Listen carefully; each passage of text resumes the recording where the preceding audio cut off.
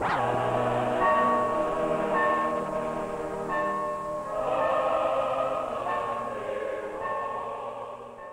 1990, the church dwindled to about 20 people, and there were some who thought that we should just shut the doors. To keep the church going, one member loaned $3,000 to the church so they could pay the bills. Times were lean. That year, a meeting was held to talk about shutting the place down for good.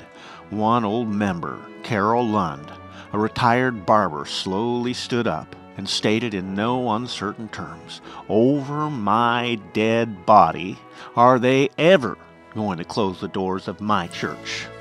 And they didn't. And one of the main reasons that they didn't was because of four faithful families: Elward and Eileen Smith, Cliff and Martha Broadwater, Carl and Sonia Mason,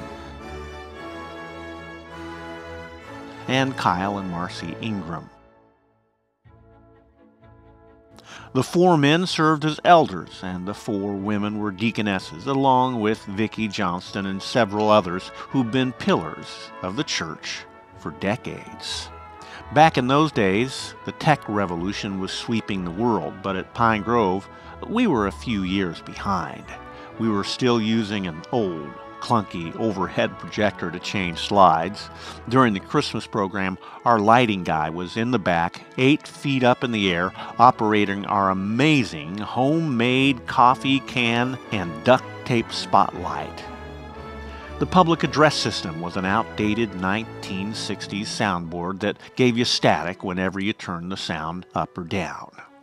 But Christmas was a joyful time of celebration at Pine Grove. We had plays. Oh, did we ever have plays? We had choirs, children's bell choir, solos, songs, carols, candlelight services, caroling, hay rides, and good old-fashioned children's programs, complete with angels, shepherds, wise men, Mary, Joseph, and the baby in the manger.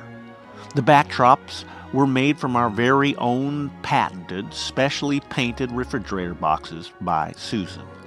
Oh, the precious memories of days gone by, of the wonderful people we've loved and lost over the years. This little country church has been the center of so much love and so much fellowship that the memories bring tears. And so we're calling the 1990 Advent candle the candle of love. For God so loved the world that he gave his only begotten Son, that whosoever believes in him shall not perish but have everlasting life. God so loved the world. And over the years, there have been so many precious partners who followed that example, partners who gave and kept on giving their love to the people of this community. Here's to the love of days gone by. And here's to the love of many days to come. Here's to the love of the Savior who came to earth as a babe so long ago. We thank God for his great love.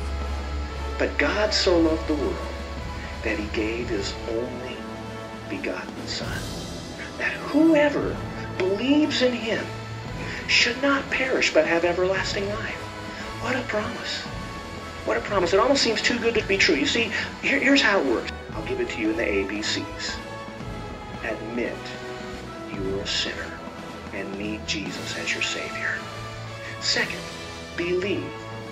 Believe that God came down as a man and died for your sins. You see, your failures don't have to remain on your account. One of these days there's a judgment day coming, and God's going to say, okay, get out the roll. You know, we'll check out your good deeds, we'll check out your bad deeds, and guess what? Everybody flunks because of point A, all have sinned. But he died for those sins. He said, I'll take all those away from you. And that's where the point C comes in. Confess Jesus Christ as your Savior. Say, Jesus, save me from my sins. I want to be a Christian. I want you in my life.